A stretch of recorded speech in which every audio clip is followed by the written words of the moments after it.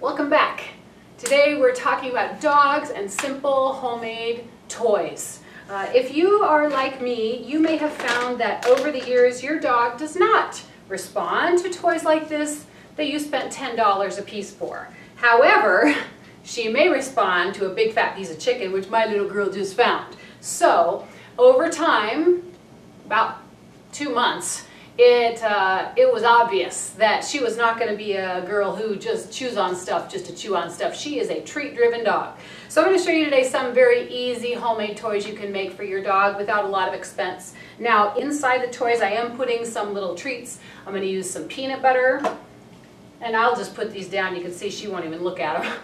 I'm going to use some chicken, dried chicken, made in the USA. Always buy made in the USA for this product. Don't buy stuff from China. If it doesn't proudly say made in the USA, it's probably from somewhere else because it's such an issue. So you can know that if you're looking for USA, it's going to say it on it if it's made here. And the last one is her favorite since she was a baby, Charlie Bears. 3 calories or so a piece. They're great. Yep, 3 calories a treat. So if your dog struggles with weight issues, which she does not, these are perfect. And maybe this is part of why she doesn't struggle with weight issues. I'm going to show you some really easy toys you can make. The first one is actually remarkably simple. It's a little corner or joint of PVC. This little guy, I take, sit, and I'm going to put just a little bit of peanut butter in each of the little corners. This is a really great treat because it's inexpensive and it uses stuff you have right in your house. So if you ever run out of treats for your little guy, you can easily put something together just using this. And I'm going to go ahead and add a little ornamentation of a Charlie Bear stuffed into one of those. Now I always make her work for her treats, so I'm going to have her shake, good girl, and then give her little yummy.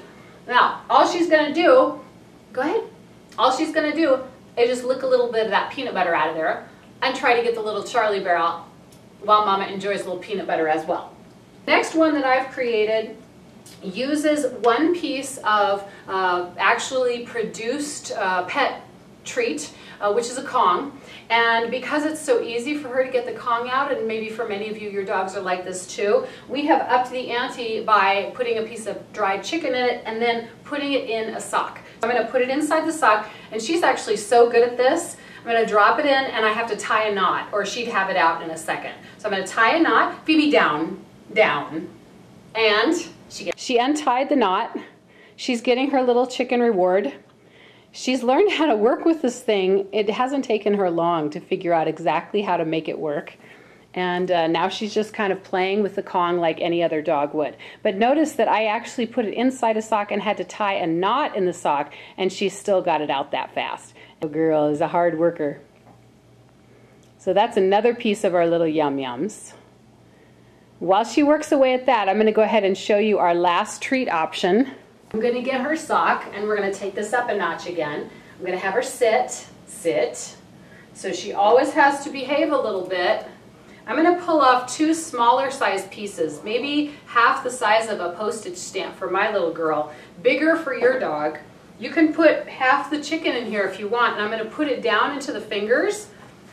This is her longest term one. And I'm going to take it, fold it up, put it inside the sock, shake, good girl, and find it. That's her release word that lets her know it's okay for her to go and start working. So on this one, it's a little different kind of work required. She has to be a little more patient.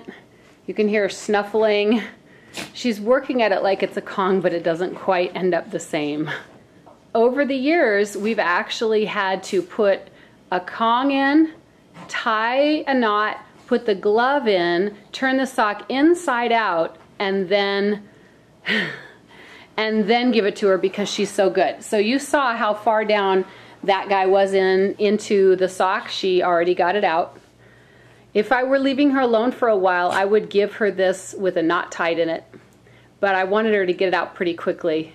Another thing that she'll do is she will sometimes bring it to me, like help me, and sometimes it's truly stuck, but other times she just is bored or frustrated, and then I'll pick it up, act like I'm fiddling with it, and give it back to her, and that kind of restarts her again. Another important reason for having treats like this is if your dog suffers from separation anxiety like Phoebe does, you'll find that they'll do much better if they have projects. And a project that's too easy or something like this that doesn't have any kind of purpose behind it or reward isn't for every dog. So this kind of a little glove project, a Kong inside a sock, or even just peanut butter in the corners of a PVC joint can be a perfect way to keep them inspired, keep them encouraged, keep them occupied while you're away, and then finally when you get home you can celebrate with them that they did such a good job, especially for those of you who have dogs who do a lot of chewing. This is a more cerebral kind of engagement. Thanks for joining us. I hope you enjoyed our time together. Please subscribe to my channel and share with a friend, and I'll look forward to seeing you next time.